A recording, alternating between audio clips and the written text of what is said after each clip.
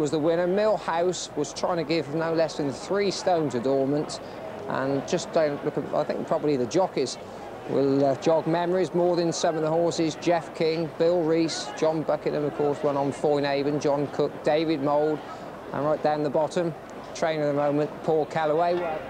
And now they're racing to the third fence from home. Millhouse and Laffey almost together, and Millhouse lands first. 2 fences to go, and it's Millhouse from Laffey. Dormant has come up into third place. Round they come into the final turn now. 2 fences to go, and it's Millhouse from Laffey, Dormant, Parcel, Border Flight and Cabino into the last, and over goes Millhouse. A beautiful jump from Laffey. Dormant running on strongly as he always does at the end of the race. It's Dormant. Dormant is the danger now. As they're coming up to the last, it's Millhouse from Dormant and Laffey, and then Parcel well behind over the last, and it's Millhouse from Dormant. Dormant looking very dangerous indeed, and Dormant is coming up on the far side to take the lead with 150 yards to go. It's Dormant from Millhouse and Laffey with Parcel in 4th place. 50 yards to go. It's Dormant from Millhouse and Laffey, and at the post it's Dormant, Millhouse and Laffey in 3rd